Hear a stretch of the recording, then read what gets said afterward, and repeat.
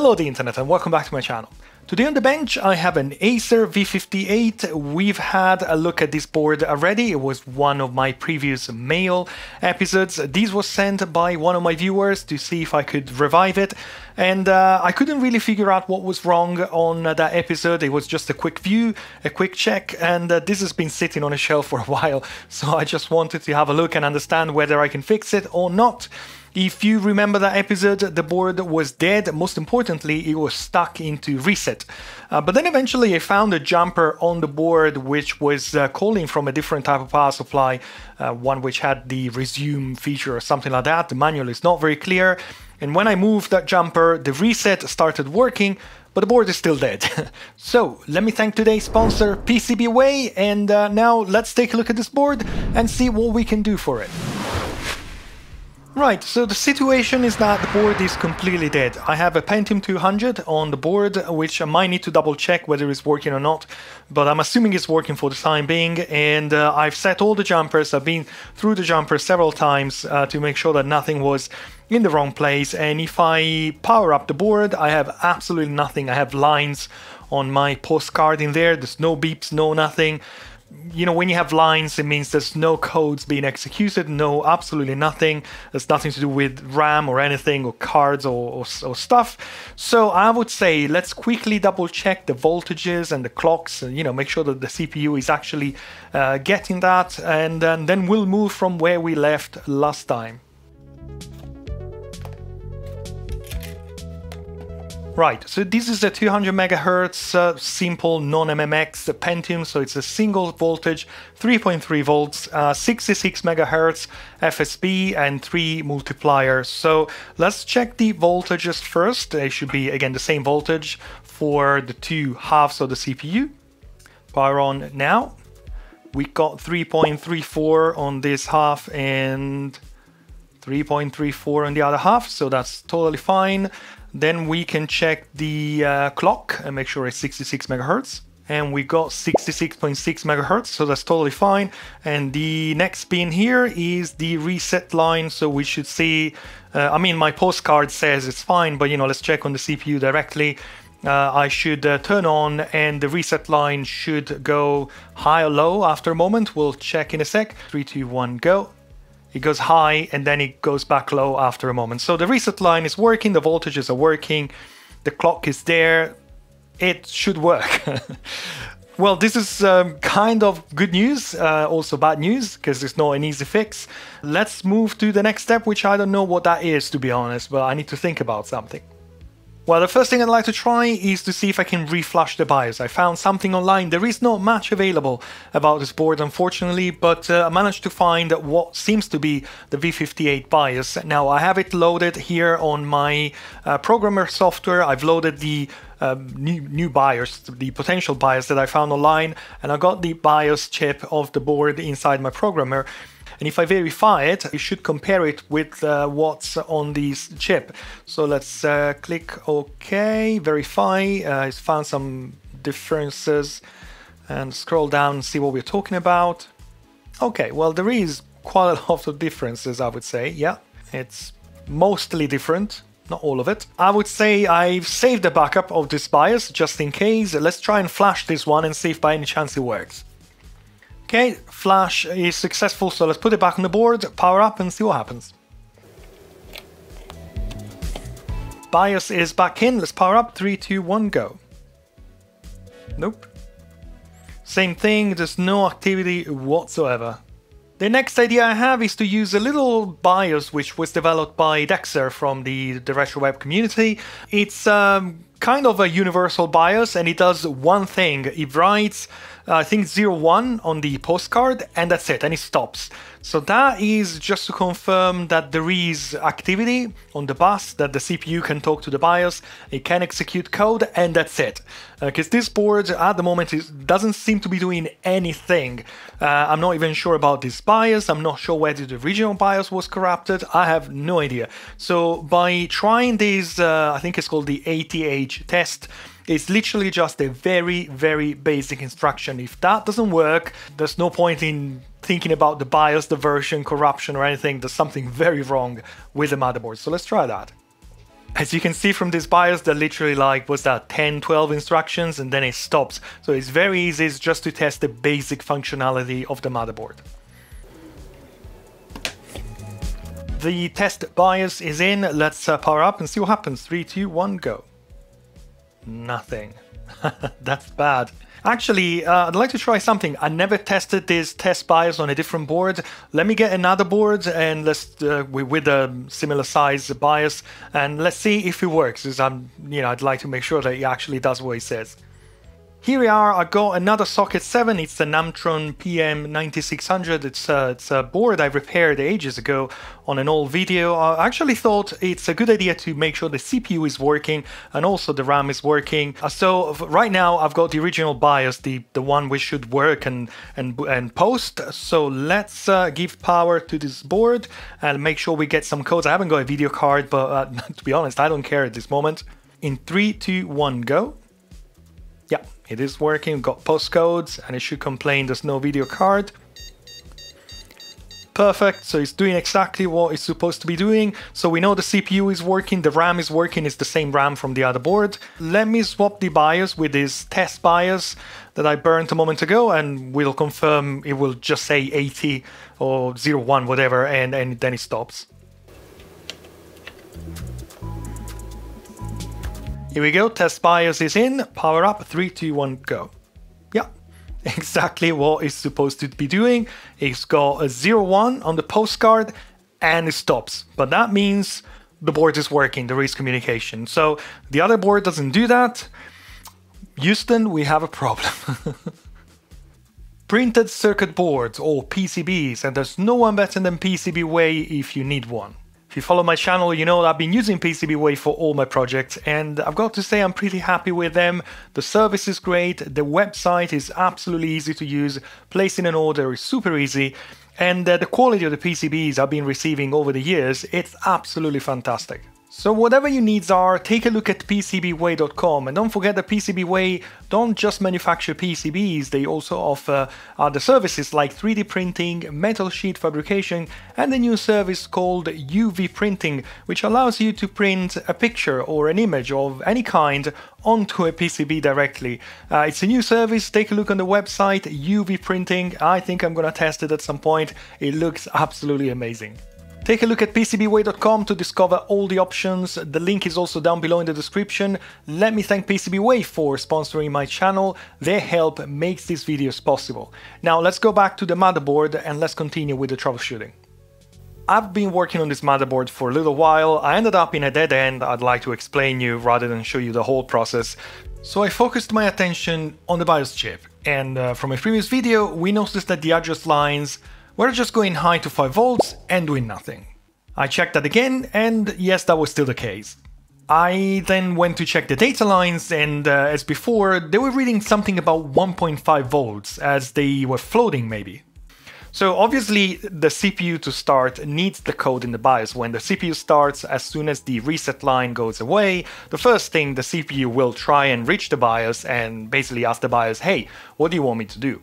Now, my misunderstanding was that the BIOS was more or less talking directly to the CPU through, let's call it a CPU bus, through this 245 buffer chip, which is the chip designed to allow another chip to use a bus when it's their turn to use it.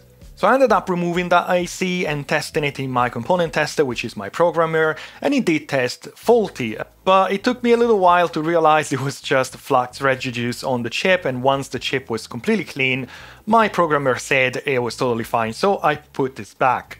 At that point I was a bit stuck, and I started looking online and I found the datasheet of the white paper maybe of the M1543 chipset itself, the ALI one. And what I discovered is that the CPU doesn't talk to the BIOS directly, there's quite a lot happening in between. More in details, the CPU uses the CPU bus to talk to the north bridge. The north bridge uses the PCI bus to talk to the south bridge. The south bridge uses a special bus called the XD bus to talk to the BIOS. So for the BIOS to get something from the CPU, we have to go through these XD bus, through the south bridge, through the PCI bus, through the north bridge, through the CPU bus, and finally at the CPU. So let me change my approach here, and rather than focusing on the BIOS and wondering why is it not getting anything, let's take a look at the CPU and see whether there's any activity on the address line and data lines of the CPU bus as soon as the reset line disengages itself. I've got the back of the board facing me. I have marked a couple of pins here. C stands for clock, R stands for reset. And these two rows of pins are more or less all address lines. And these two rows of pins are more or less data lines. So, we can take a look at that and see if anything happens. Let's double check that these pins are correct to make sure we have a clock. 3, 2, 1, go.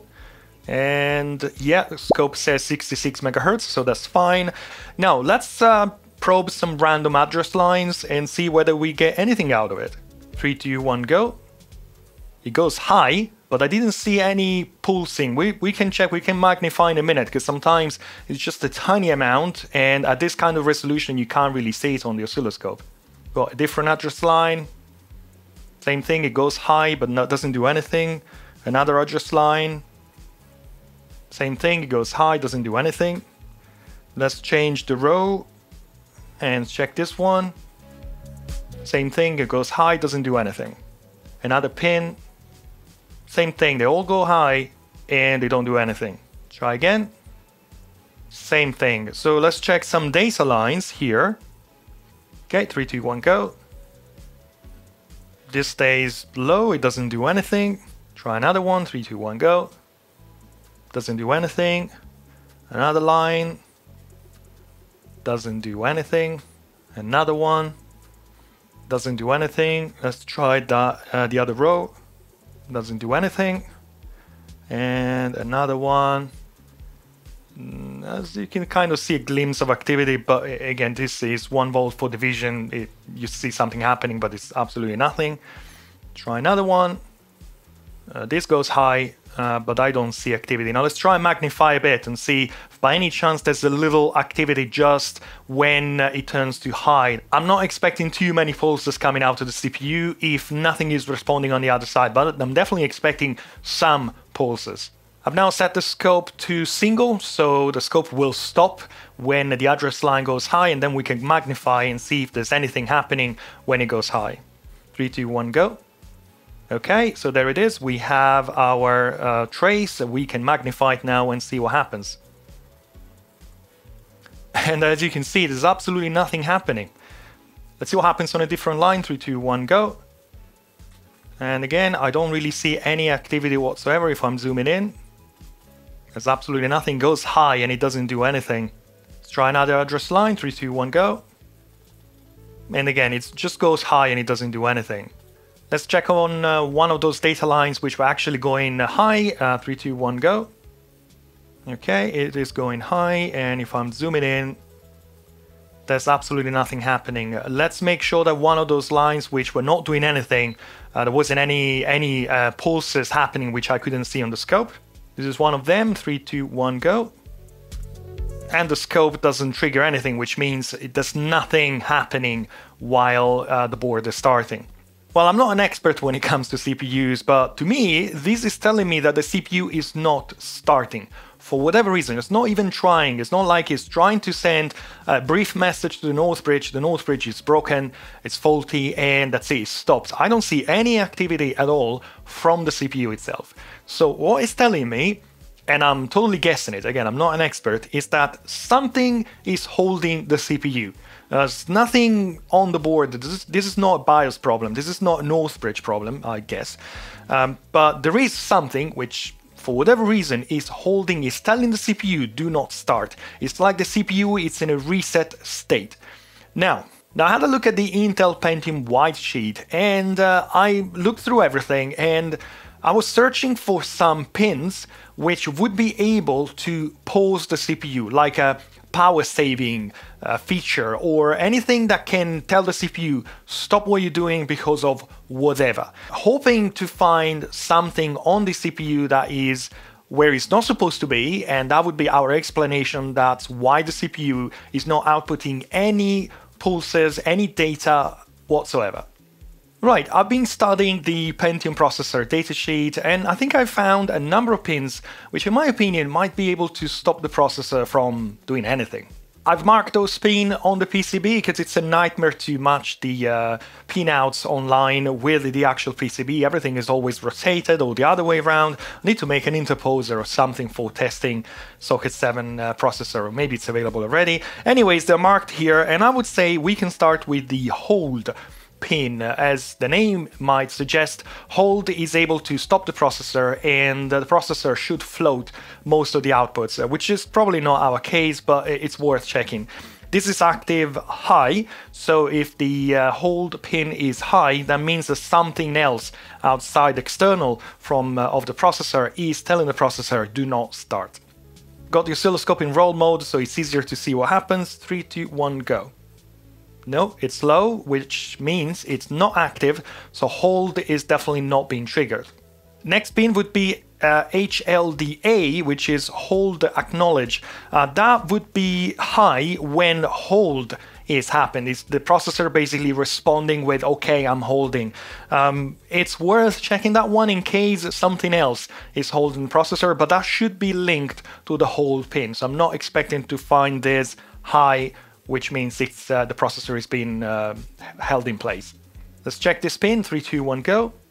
And no, it's low. This is active high again, so which means the hold acknowledge pin is not active, which means the processor is not being asked to hold in place, to hold and do nothing. Another pin I found is A hold, which stands for address hold, and you should hold all the address lines. So again, let's have a look at this pin, and it's active high. 3, 2, 1, go. And as you can see, this is going high for a moment, so the processor is being asked to hold the address lines for a moment, but then it goes low, so which means the processor should now then be able to start and do what it's supposed to be doing.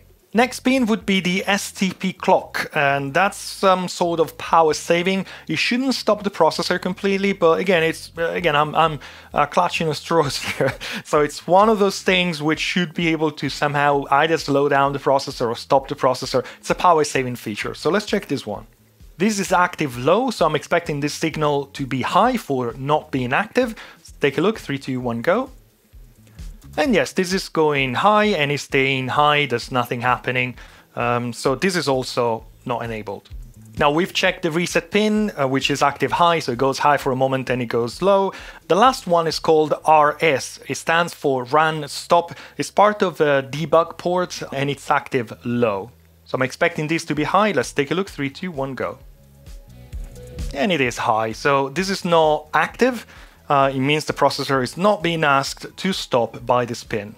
So unfortunately, I'm stuck here. I've been having this board for quite some time. I've been playing with it on and off, and I can't figure out what's wrong with it. Now the thing is, if the processor is not doing anything, and I know this processor works on a different motherboard, there's no point in checking anything else. I can't figure out whether there is something on the board like a jumper, which is in the wrong position, and I have the guts feeling that this is the case, because the manual of this board, well, all the information I can find about this board online, they're not 100% accurate. I can see there's some jumpers in a different position, some jumpers which are not documented on what I find online, so I have this feeling that it's just a jumper. Like the reset line, it was just a jumper which was completely undocumented on the manual. And maybe that's the case, but I don't know, I've been tinkering with those jumpers as well and I couldn't find anything. For the CPU not to start, there must be some kind of condition, some pins in the wrong place, but I can't find anything. As I said, I'm not an expert on this, so obviously I'm missing something.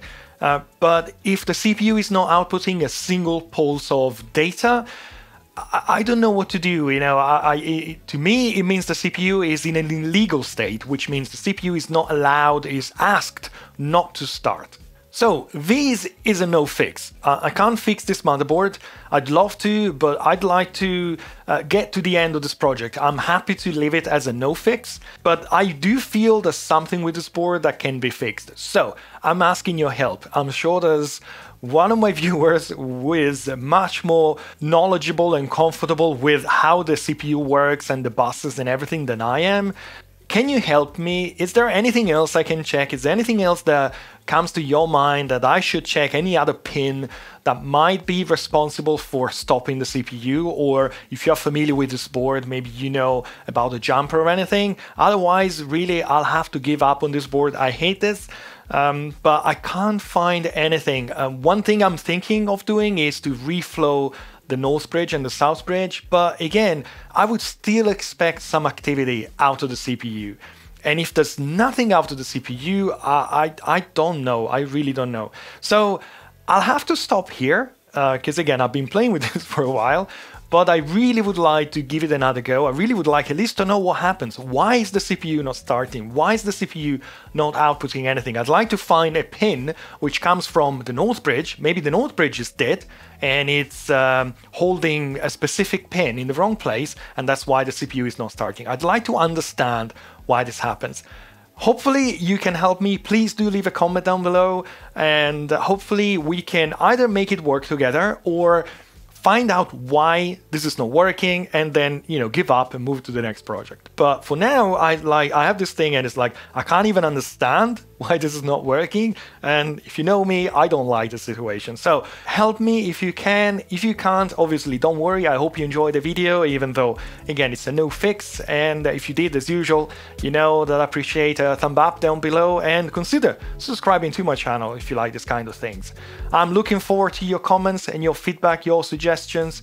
For now, I thank you for watching, wish you a great day, and hope to see you again soon here on my channel for my next videos. Thank you very much. Have a good day. Bye-bye.